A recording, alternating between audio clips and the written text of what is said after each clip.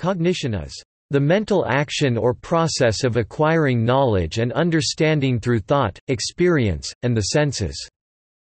It encompasses processes such as attention, the formation of knowledge, memory and working memory, judgment and evaluation, reasoning and computation, problem solving and decision making, comprehension and production of language. Cognitive processes use existing knowledge and generate new knowledge. The processes are analyzed from different perspectives within different contexts, notably in the fields of linguistics, anesthesia, neuroscience, psychiatry, psychology, education, philosophy, anthropology, biology, systemics, logic, and computer science. These and other different approaches to the analysis of cognition are synthesized in the developing field of cognitive science, a progressively autonomous academic discipline. Etymology. The word cognition comes from the Latin verb cognosco con, with, and nosco, know, itself a cognate of the Greek verb gi gamma, nosco gi nosko, meaning I know, perceive, meaning to conceptualize or to recognize. The beginnings of the studies on cognition. The word cognition dates back to the 15th century, when it meant thinking and awareness. Attention to cognitive processes came about more than 18 centuries earlier, however, beginning with Aristotle 384 to 322 BC and his interest in the inner workings of the mind and how they affect the human experience. Aristotle focused on cognitive areas pertaining to memory, perception, and mental imagery.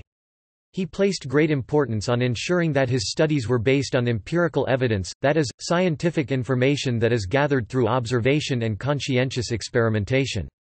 2 millennia later, as psychology emerged as a burgeoning field of study in Europe and then gained a following in America, other scientists like Wilhelm Wundt, Hermann Ebbinghaus, Mary Whiton Calkins, and William James would offer their contributions to the study of human cognition. Wilhelm Wundt (1832–1920) emphasized the notion of what he called introspection, examining the inner feelings of an individual.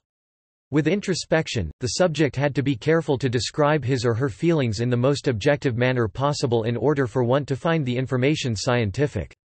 Though Wundt's contributions are by no means minimal, modern psychologists find his methods to be quite subjective and choose to rely on more objective procedures of experimentation to make conclusions about the human cognitive process.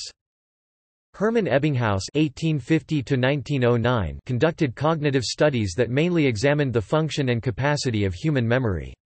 Ebbinghaus developed his own experiment in which he constructed over 2,000 syllables made out of non-existent words, for instance EAS. He then examined his own personal ability to learn these non-words.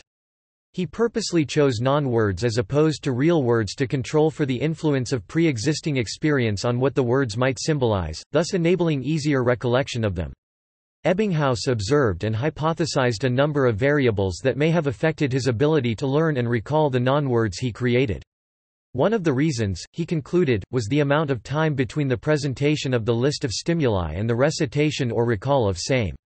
Ebbinghaus was the first to record and plot a learning curve and a forgetting curve. His work heavily influenced the study of serial position and its effect on memory, discussed in subsequent sections. Mary Whiton Calkins (1863–1930) was an influential American pioneer in the realm of psychology. Her work also focused on the human memory capacity. A common theory, called the recency effect, can be attributed to the studies that she conducted. The recency effect, also discussed in the subsequent experiment section, is the tendency for individuals to be able to accurately recollect the final items presented in a sequence of stimuli. Calkins' theory is closely related to the aforementioned study and conclusion of the memory experiments conducted by Hermann Ebbinghaus. William James (1842–1910) is another pivotal figure in the history of cognitive science. James was quite discontent with Wundt's emphasis on introspection and Ebbinghaus' use of nonsense stimuli. He instead chose to focus on the human learning experience in everyday life and its importance to the study of cognition.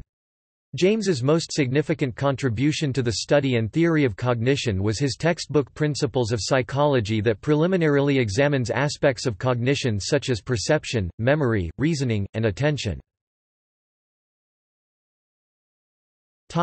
In psychology. In psychology, the term cognition is usually used within an information processing view of an individual's psychological functions, see cognitivism, and it is the same in cognitive engineering. In a branch of social psychology called social cognition, the term is used to explain attitudes, attribution, and group dynamics. Human cognition is conscious and unconscious, concrete or abstract, as well as intuitive, like knowledge of a language, and conceptual, like a model of a language. It encompasses processes such as memory, association, concept formation, pattern recognition, language, attention, perception, action, problem solving and mental imagery. Traditionally, emotion was not thought of as a cognitive process, but now much research is being undertaken to examine the cognitive psychology of emotion. Research is also focused on one's awareness of one's own strategies and methods of cognition, which is called metacognition. While few people would deny that cognitive processes are a function of the brain, a cognitive theory will not necessarily make reference to the brain or to biological processes, compare neurocognitive. It may purely describe behavior in terms of information flow or function. Relatively recent fields of study such as neuropsychology aim to bridge this gap, using cognitive paradigms to understand how the brain implements the information processing functions, see also cognitive neuroscience, or to understand how pure information processing systems, e.g., computers, can simulate human cognition, see also artificial intelligence. The branch of psychology that studies brain injury to infer normal cognitive function is called cognitive neuropsychology. The links of cognition to evolutionary demands are studied through the investigation of animal cognition. Piaget's theory of cognitive development. For years, sociologists and psychologists have conducted studies on cognitive development or the construction of human thought or mental processes. Jean Piaget was one of the most important and influential people in the field of developmental psychology. He believed that humans are unique in comparison to animals because we have the capacity to do abstract symbolic reasoning. His work can be compared to Lev Vygotsky, Sigmund Freud, and Erik Erikson, who were also great contributors in the field of developmental psychology. Today, Piaget is known for studying the cognitive development in children.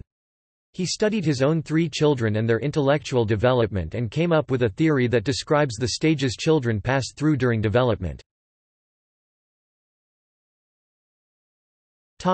Common experiments on human cognition. Serial position. The serial position experiment is meant to test a theory of memory that states that when information is given in a serial manner, we tend to remember information in the beginning of the sequence, called the primacy effect, and information in the end of the sequence, called the recency effect. Consequently, information given in the middle of the sequence is typically forgotten, or not recalled as easily. This study predicts that the recency effect is stronger than the primacy effect, because the information that is most recently learned is still in working memory when asked to be recalled. Information that is learned first still has to go through a retrieval process. This experiment focuses on human memory processes, word superiority. The word superiority experiment presents a subject with a word, or a letter by itself, for a brief period of time, i.e. 40 milliseconds, and they are then asked to recall the letter that was in a particular location in the word. By theory, the subject should be better able to correctly recall the letter when it was presented in a word than when it was presented in isolation. This experiment focuses on human speech and language. Brown-Peterson.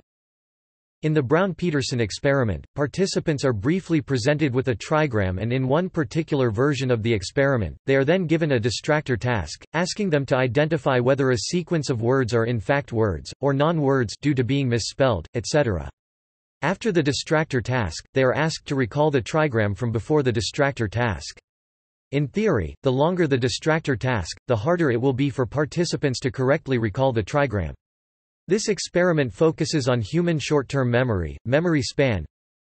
During the memory span experiment, each subject is presented with a sequence of stimuli of the same kind, words depicting objects, numbers, letters that sound similar, and letters that sound dissimilar. After being presented with the stimuli, the subject is asked to recall the sequence of stimuli that they were given in the exact order in which it was given. In one particular version of the experiment, if the subject recalled a list correctly, the list length was increased by 1 for that type of material, and vice versa if it was recalled incorrectly. The theory is that people have a memory span of about 7 items for numbers, the same for letters that sound dissimilar and short words. The memory span is projected to be shorter with letters that sound similar and with longer words. Visual search. In one version of the visual search experiment, a participant is presented with a window that displays circles and squares scattered across it. The participant is to identify whether there is a green circle on the window. In the featured search, the subject is presented with several trial windows that have blue squares or circles and one green circle or no green circle in it at all. In the conjunctive search, the subject is presented with trial windows that have blue circles or green squares and a present or absent green circle whose presence the participant is asked to identify. What is expected is that in the feature searches, reaction time, that is the time it takes for a participant to identify whether a green circle is present or not, should not change as the number of distractors increases. Conjunctive searches where the target is absent should have a longer reaction time than the conjunctive searches where the target is present. The theory is that in feature searches, it is easy to spot the target, or if it is absent, because of the difference in color between the target and the distractors. In conjunctive searches where the target is absent, reaction time increases because the subject has to look at each shape to determine whether it is the target or not because some of the distractors, if not all of them, are the same color as the target stimuli. Conjunctive searches where the target is present take less time because if the target is found, the search between each shape stops. Knowledge representation. The semantic network of knowledge representation systems has been studied in various paradigms. One of the oldest paradigms is the leveling and sharpening of stories as they are repeated from memory, studied by Bartlett. The semantic differential used factor analysis to determine the main meanings of words, finding that value or goodness of words is the first factor. More controlled experiments examine the categorical relationships of words in free recall. The hierarchical structure of words has been explicitly mapped in George Miller's WordNet. More dynamic models of semantic networks have been created and tested with neural network experiments based on computational systems such as latent semantic analysis (LSA), Bayesian analysis, and multidimensional factor analysis. The semantics meaning of words is studied by all the disciplines of cognitive science. Topic: Recent developments. An emergent field of research, referred to as team cognition, is arising in military sciences. Team cognition indicates an emergent property of teams that results from the interplay of individual cognition and team process behaviors. Team cognition underlies team performance. Arizona State University East, 2005, Cook N.J., 2005. Topic: Metacognition. Metacognition is cognition about cognition, thinking about thinking, knowing about knowing, becoming aware of one's awareness, and higher-order thinking skills. The term comes from the root word meta, meaning beyond. Metacognition can take many forms. It includes knowledge about when and how to use particular strategies for learning or problem solving. There are generally two components of metacognition: 1, knowledge about cognition, and 2, regulation of cognition. Metamemory, defined as knowing about memory and mnemonic strategies, is an especially important form of metacognition. Academic research on metacognitive processing across cultures is in the early stages, but there are indications that further work may provide better outcomes in cross-cultural learning between teachers and students. Some evolutionary psychologists hypothesize that humans use metacognition as a survival tool, which would make metacognition the same across cultures. Writings on metacognition date back at least as far as two works by the Greek philosopher Aristotle 384–322 BC, on the soul and the parva naturalia. See also: Cognitive biology, Cognitive computing, Cognitive psychology, Cognitive science, Comparative cognition, Information processing technology and aging, Nootropic, Outline of human intelligence, topic tree presenting the traits, capacities, models, and research fields of human intelligence, and more. Outline of thought, topic tree that identifies many types of thoughts, types of thinking, aspects of thought, related fields, and more. Topic. References. Topic. Further reading.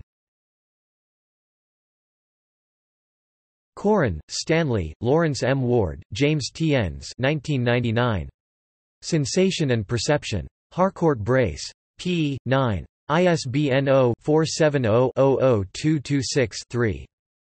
Lycan, W. G., ed. 1999. Mind and Cognition, An Anthology, 2nd edition. Malden, Mass., Blackwell Publishers, Inc. Stanovich, Keith 2009. What Intelligence Tests Miss, The Psychology of Rational Thought. New Haven, CT, Yale University Press. ISBN 978-0-300-12385-2. Lay summary PDF, the 21st of November 2010. Topic. External links. Cognition, an international journal publishing theoretical and experimental papers on the study of the mind. Information on music cognition, University of Amsterdam. Cogniti, NL Information on Cognition Research, Netherlands Organisation for Scientific Research (NWO) and University of Amsterdam UvA. Emotional and Decision-Making Lab, Carnegie Mellon, EDM Lab. The Limits of Human Cognition, an article describing the evolution of mammals' cognitive abilities. Half-heard phone conversations reduce cognitive performance. The Limits of Intelligence, Douglas Fox, Scientific American, 14 June 14, 2011.